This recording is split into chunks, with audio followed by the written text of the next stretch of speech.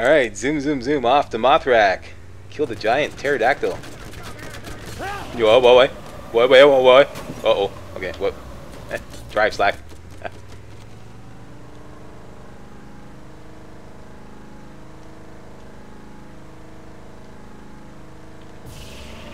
Zoom. Yeah, down this way.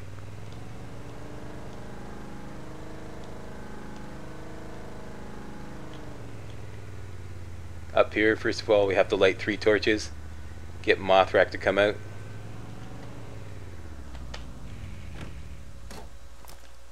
There's the 3 torches. Just show you the mission here.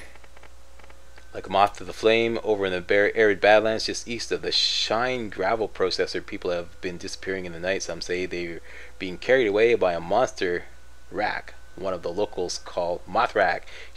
Oh, it's a she. Okay, she seems to be attracted to fire, and that's how we're going to lure her out. Like the 3 torches I've set up, and when she shows up, you take her down. Can do.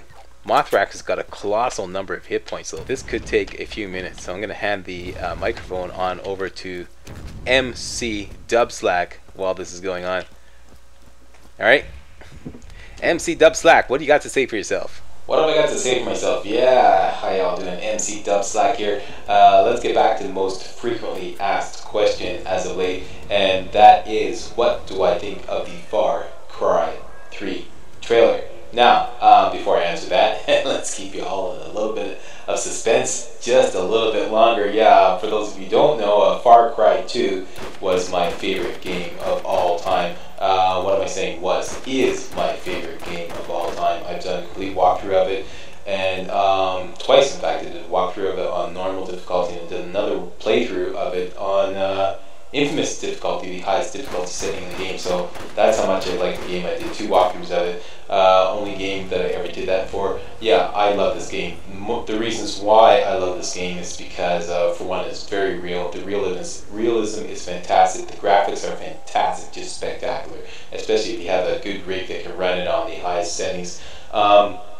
The open world aspect is fantastic. They give you a gun, they stick you in the middle of Africa, and away you go. The best aspect I like about this game is the fact that there's no HUD. I love the HUDless view.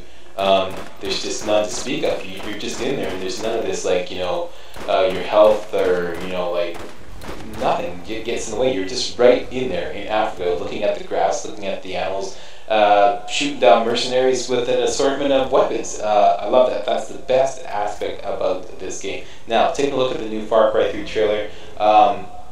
A lot of things I see I like already. The graphics are great. The storyline is fantastic. This new character, Boss, looks mean as all fuck. Looks like it's going to provide a great storyline. The scene where you can shoot around corners and whatnot looks great. It all looks great except for one thing, and that is what's with this point system. I was watching the trailer, and I see when you shoot down an enemy, you get like, what, 10 points, and all of a sudden that goes flashing across the screen. Like, wait a minute, what are you doing to my beloved Far Cry game here, Ubisoft? You're putting back in a HUD. You're putting in a heads-up display. Like, what happened to the completely HUDless view? I swear, if you take this game and you turn it into some kind of Call of Duty Modern Warfare 2 clone, I will freaking have a litter of kittens, okay? I, MajorSlackVideos, will go down to your office, and I live in Montreal, Quebec, okay? So I'm going to go down to your office, sit on your front doorstep, and have a freaking litter of kittens. In fact, I'm going to have a preemptive litter of kittens right now. Ugh.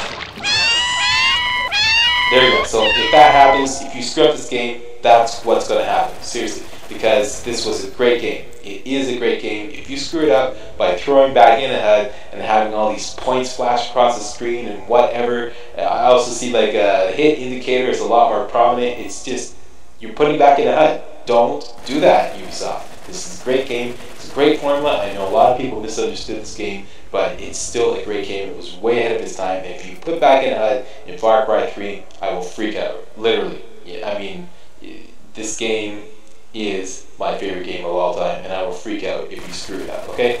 That's what I have to say about Far Cry 3. If I had to sum up the Far Cry 3 trailer in one word, that one word would be suspicious.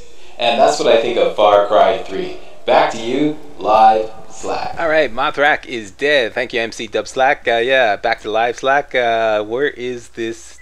There he is. This thing.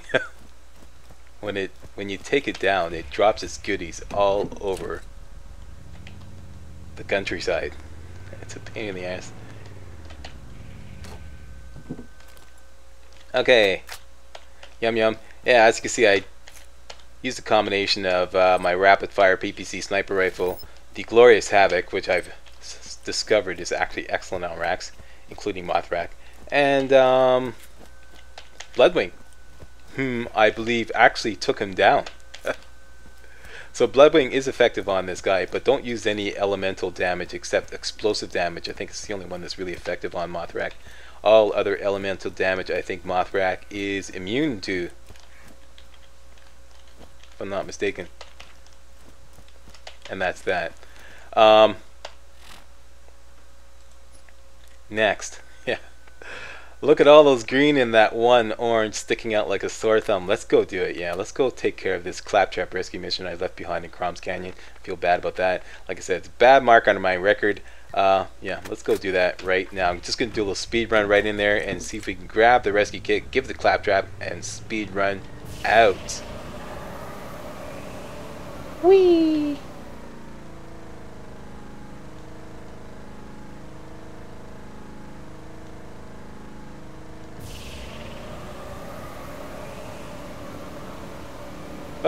Get some air. Alright.